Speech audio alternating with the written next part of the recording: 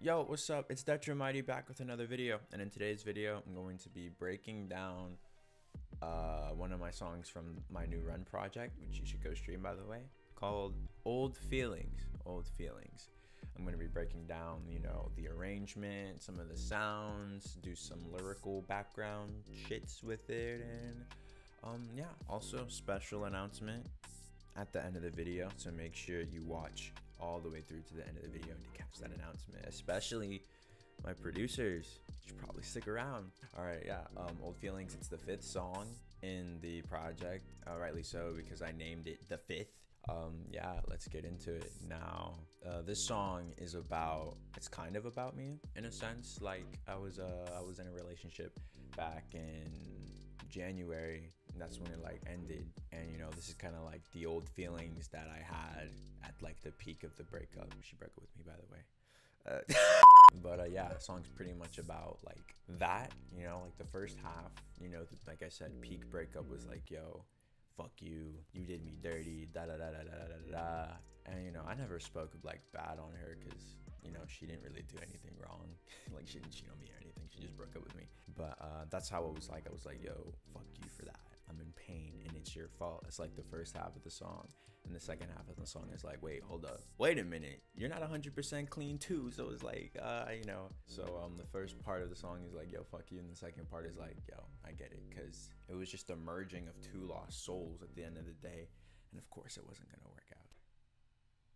Anyway, like I was saying, yeah, so, you know, it's a breakup song. That's not a breakup song, it's like post-breakup, old feelings, you know. I obviously don't feel this way anymore because it happened damn near a year ago. So I still feel like I had to let it out in some way. So that's like what the song is about pretty much. Now, the idea for the song, like the way it sounds and stuff, I remember I was playing my guitar, right? And I was just playing these chords right here.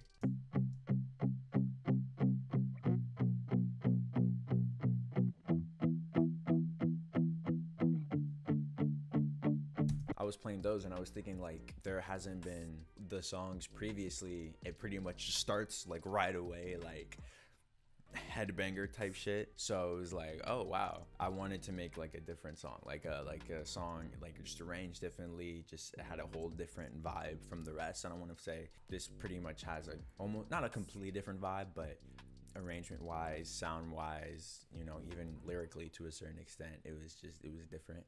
It was a little different. So I wanted like it to be like a big build up, a big raw emotional build up to the hook, and that's what happened. So yeah, I really wanted to do the palm mute nice and slow, and I had that on like a regular like guitar type deal, and I you know, of course I did the panning.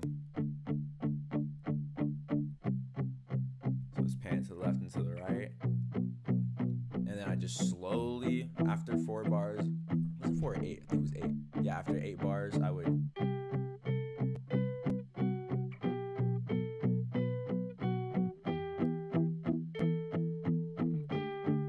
just add, you know, layers. It was like, you can see on the screen, it's like a big freaking reverse upside down stare of the amount of sounds I was adding. So yeah, and then at the bridge, basically right before, that's when it starts to pick up and shit. So it'd be like this.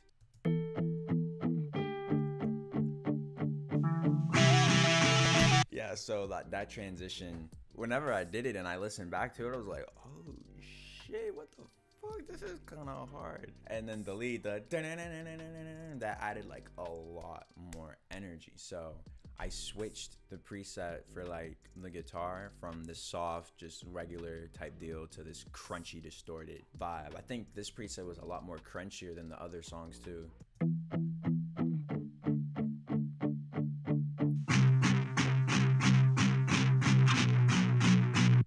So, and then I added a second like soft melody, like, so it was basically this combination of like soft and hard. Pause. And that came out like, it was like this.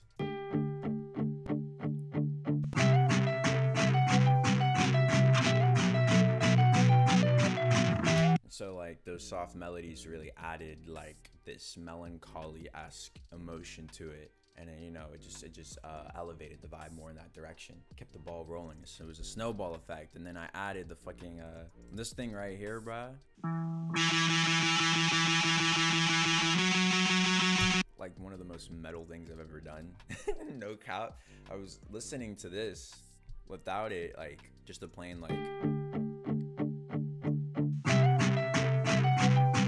and I was playing to it to find like a melody like that, like, yo, I need to add more energy to this to make it more like tense and, you know, get more anxious for that drop, because it's like, whoa, it's pretty much from the first half to that part, it was like a complete, almost a complete vibe change. Almost not even a vibe change, it was just like the vibes were here, and it's gotta make sure I look good for the camera. With that melody, I recorded it and it sounded like this.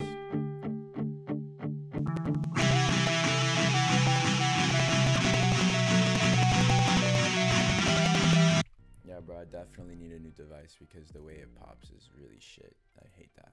Anywho, yeah, like, so whenever I put it in, it was like,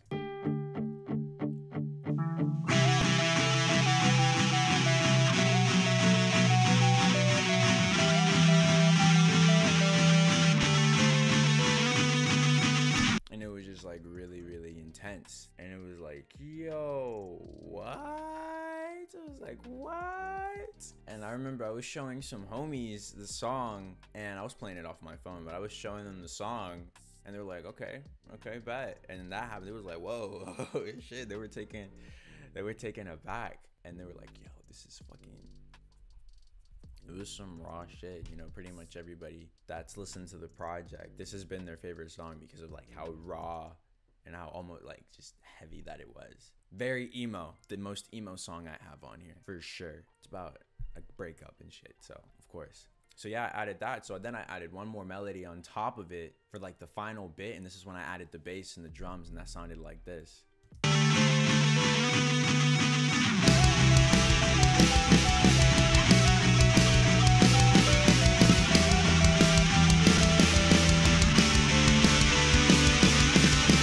That's when, like, you know, for the chords, I start less of the palm, you start opening it up, and then go like, nah, nah, nah, nah, and then it's just like, boom, and then that top melody is like, it just adds on top of the freaking, the main one.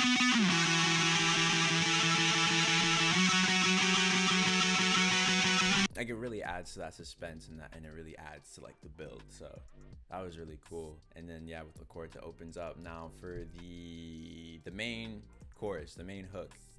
I record, like I said, I record the guitars usually 3 times to really envelop the listener. And for 2 of these, like, this is a 182 BPM, right? I don't have a pick.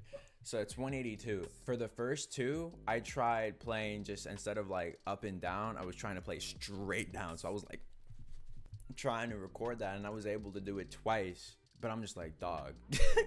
It was so difficult. That took the longest. From here, the drop is like,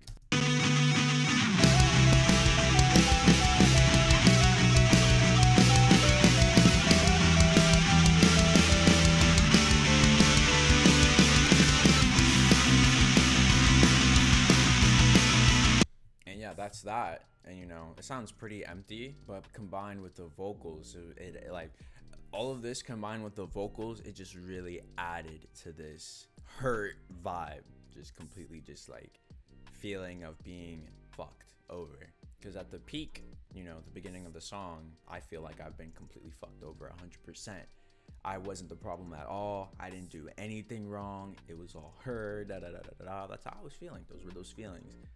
And you know, that was the peak. And then towards the second half of the song, it completely drops back down to that soft boom. And that's when it's like, whoa, let me reevaluate. These feelings aren't completely, I don't want to say true, because they were true in the sense, like, I was true in the sense that I was feeling them, but like they were coming from a place of just irrationality, because nothing is ever 100%. I was part of the problem as well. So, and like I said, she didn't do anything wrong. You know, she just broke up with me. That pissed me off. Yeah, so with the vocals, I'll play, because of how rotten the CPU thing makes my shit and whatever, I'm gonna play this part and then I'll skip to like the hook and stuff. So with the vocals, it's like, oh hey, it's been a while since I've seen you. Maybe I could play it all the way through. Oh hey, there's no way I go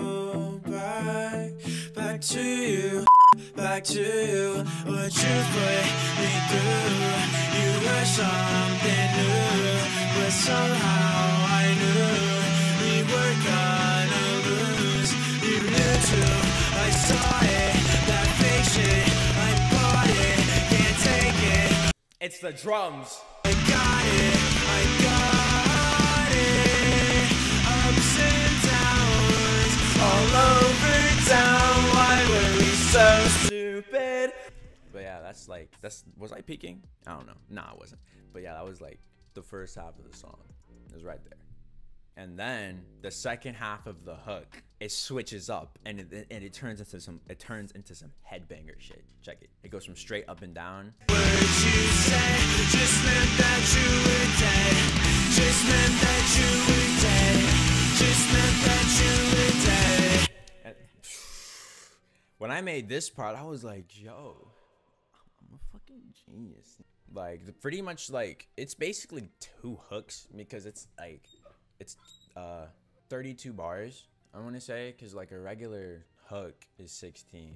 Yeah, so I knew like I couldn't have it go straight in because I was freestyling the hook at first. That's how I got the hook, you know, off the dome. And I continued, just meant that you were dead. And I wanted that to repeat, so I knew that I wouldn't be able to, I wouldn't be able to, you know, use the same up and down pattern because it would get boring.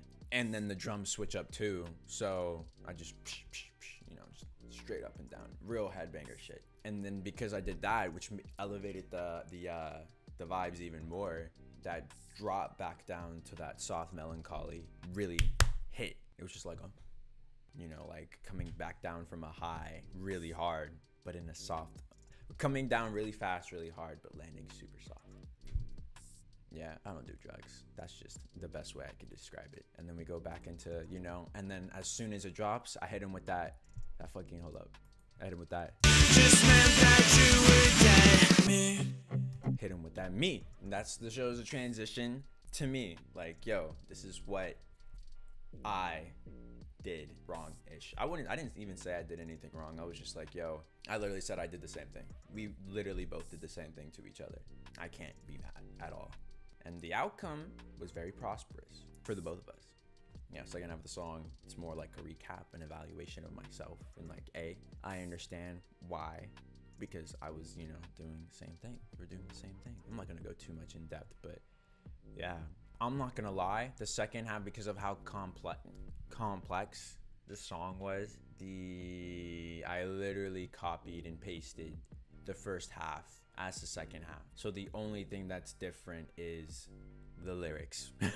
Even the last hook, like, I don't know if you guys caught it, but the first hook, I'm like, ups and downs all over town, why were we so stupid? My heart you played, you did. And then in the second half, instead of my heart you played, you did, it's your heart I played, I did. Circling around, I did the same thing to you, in the sense. It basically became, at a certain point in our relationship, it basically came down to who was gonna break up with who first.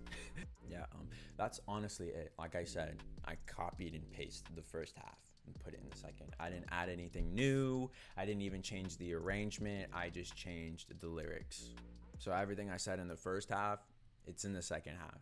I just changed the lyrics. Old Feelings, the 5th song in Run. Go stream it. It's very, very lit. If you want to be in middle school again, listen to it and you'll go back there. So yeah, that's it. Wait, I can't hear myself without these. Anywho, now for the announcement. The reason why I did a video on Old Feelings was because I took to Instagram and I typed which song was y'all's favorite, and it was super close between this song and Favorite Girl. Favorite Girl's my favorite song personally, but it's pretty close between these. But I think this one was the most loved. Like, people like this the most, and I'm like, all right, bet. So I decided this is gonna be my next breakdown video, but I am also hosting a remix competition for this song. So this is gonna be up on Friday at 7 o'clock. So from Friday, you're gonna have 1 week. I'm gonna put the acapella down in the description. You can download it. Producers out there, make whatever you want to it, and you get 1 week to remix the song. And then the following week on that Friday, I'm going to live stream. I'm gonna go on live on Instagram, and I'll see if I could get some friends to listen with me. I don't have a lot of friends, so that might not happen. It might just be me. But I'm gonna listen to all of the submissions on live. depending on how many they are. But I mean, you know, I'll probably have like 10, 15. Probably not even. Probably like, I don't know how many I'll have, but I'll go on live on Instagram and listen to all of them on live. I'll probably have some people with me to listen with me, and yeah, submit at your discretion. You can send it to this email right here popping up on the screen. I'm going to be harsh. If it's trash, if I think it's trash, I'm gonna let you know. You know, nothing personal. If I think it's trash, I'm gonna let you know. The prizes: first place is gonna get a free Cult t-shirt signed by me. Gonna get a free t-shirt. Their remix is gonna go up on my YouTube, and it's gonna go on the Cult SoundCloud. Boom. Second place gets no shirt. Second place just gets put on YouTube, and then the SoundCloud, and then third place just gets put on the SoundCloud. So yeah, all of my producers, you know, you wanna fucking show off, do your thing, go ahead, download the acapella, email it to this email on the screen.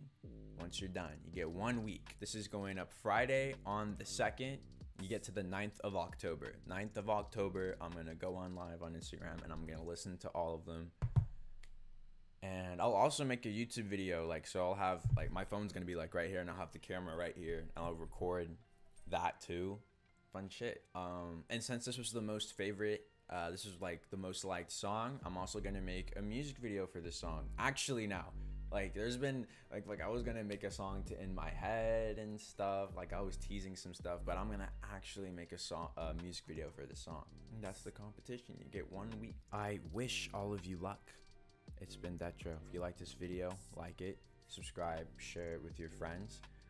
If you like my music, share that with your friends. Go stream Run out on all streaming platforms. It's about to hit 3,000 streams on Spotify. So, all right, we're sitting at 2,500. It needs 500 more. So if you don't get it to 3K, I'm going to delete all of my music. It's been Detro Mighty.